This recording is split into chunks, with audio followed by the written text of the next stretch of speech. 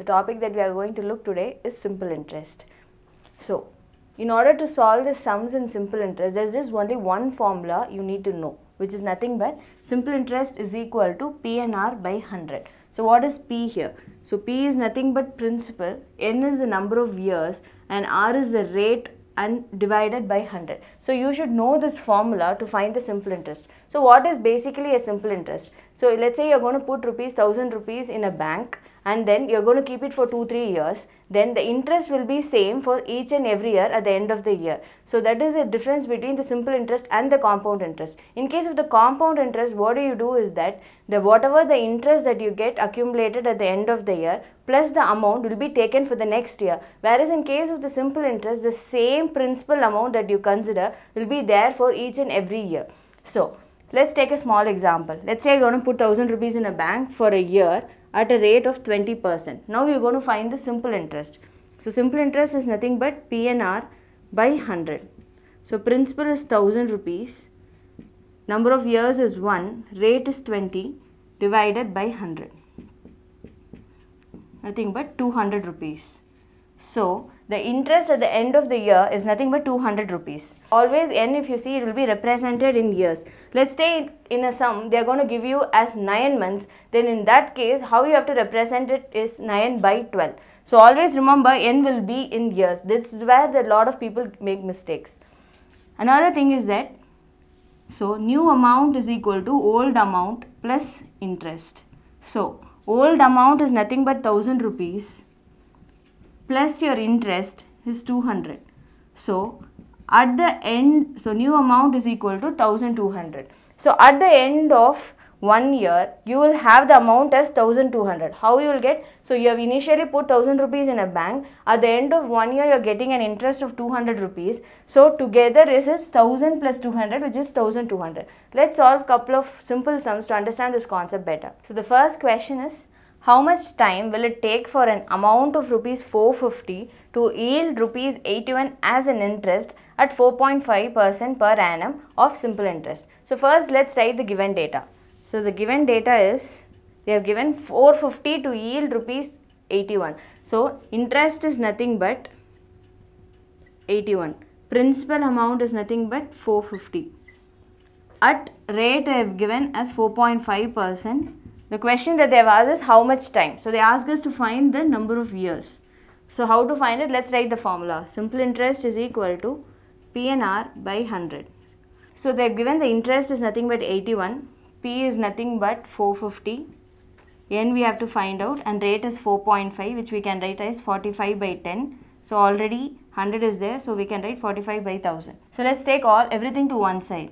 So N is equal to 81 into 1000 divided by 450 into 45. So 9 5s are 9s are 200,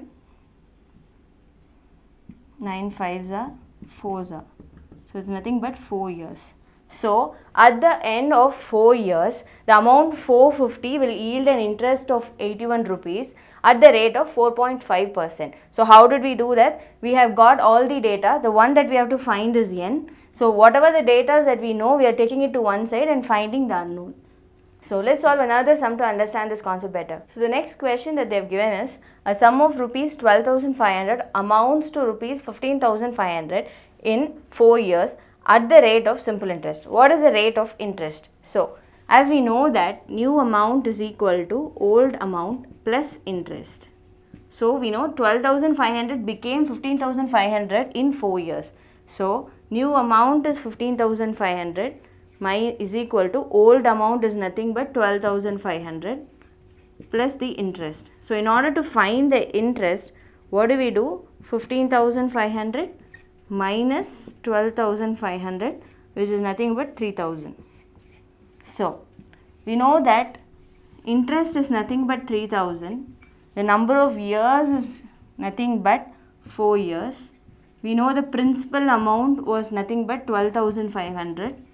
Now we have to find the rate.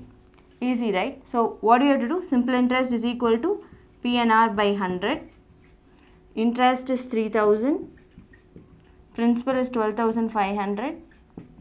N is 4 years. rate is the one we have to find, divided by 100. So take all the unknown to one side. So R is equal to 3000 into 100 divided by 12,500 into 4. Cancel. 5 2s are 25, 600, 1s are 150, 5s are 36. So rate is equal to 6%. So at the rate of 6%, the sum of 12,500 becomes 15,500 in 4 years. Today we got to know the basic concept of simple interest and couple of sums to understand that concept better. So in the upcoming videos we will be solving much tougher problems to understand this concept much better. The topic that we are going to look today is simple interest. So let's get started. So the question is, what will be the ratio of simple interest earned by certain amount at the same rate of interest for 6 years and that of 9 years. So they have given the same rate of interest. So they are asking you to find the ratio. So for 6 years and 9 years. So ratio 1 divided by ratio 2. Yeah, with the simple interest we are going to do, which is nothing but PNR by 100 divided by PNR by 100 for 6 years and 9 years. So what is the principal amount? We don't know. What is the number of years? We know it's 6 years.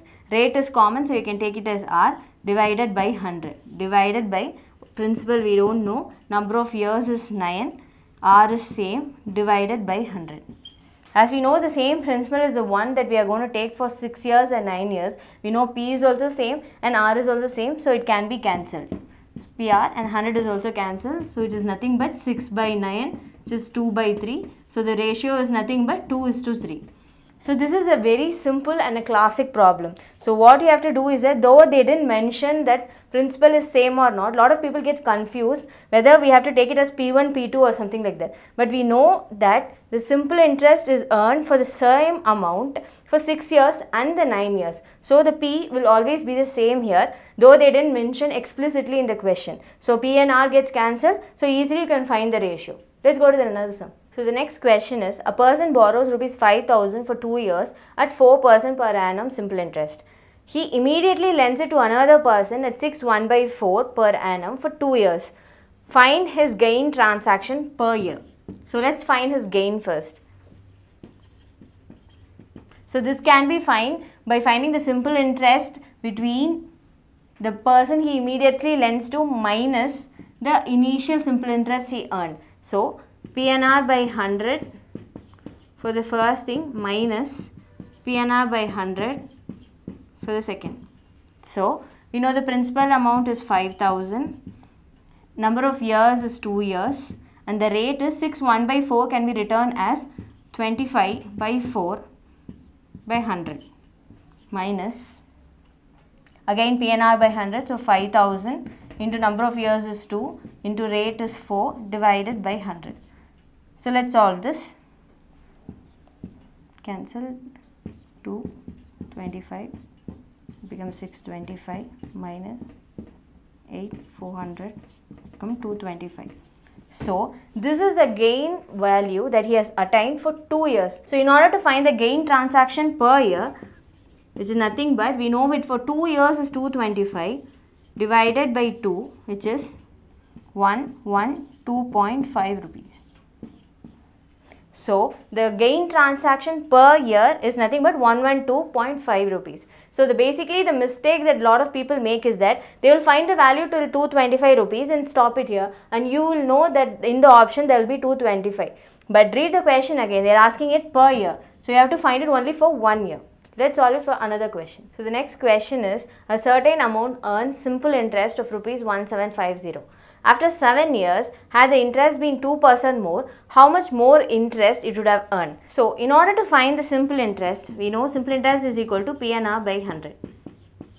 So at least 3 variables must be known in order to find the 4th variable.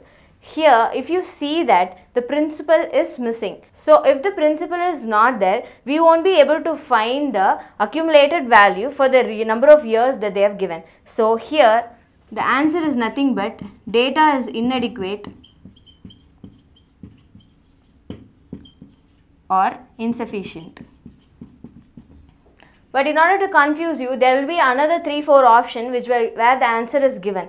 But once you know the concept better, you know that without the principle, you won't be able to find the simple interest. So that's very clear to you. Directly you can select the option data inadequate. In today's video, we dealt with the different types of problems which you might face in the simple interest type of sums. In the upcoming videos, we will be dealing much tougher problems in simple interest, and we will also have compound interest as a part of our aptitude.